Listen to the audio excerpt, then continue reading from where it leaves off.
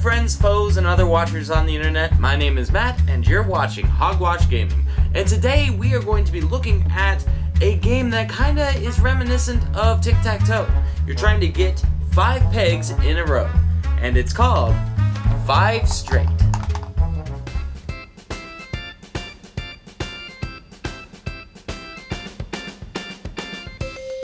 The game 5 Straight takes place on a grid, and each cell has a number.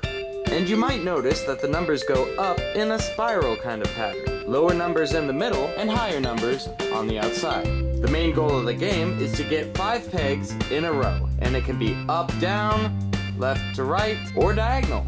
How you place pegs is you lay down cards, and whatever number is on the card is how low you can go. For instance, 62, if I lay that down, I can go to, let's find 62, here, and any numbers that are higher than 62. So I could put it here at 77, but I couldn't put it in 54. Now the lower cards are going to be more valuable because they can be put in a larger area, whereas the higher cards kind of cripple you. Your opponent will be trying to do the same thing. So he laid down a 51.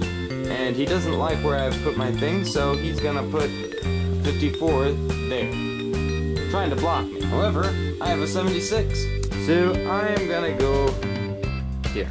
So I'll be headed down this way. Now, if you're familiar with any strategies associated with tic-tac-toe, you're gonna be following those pretty closely.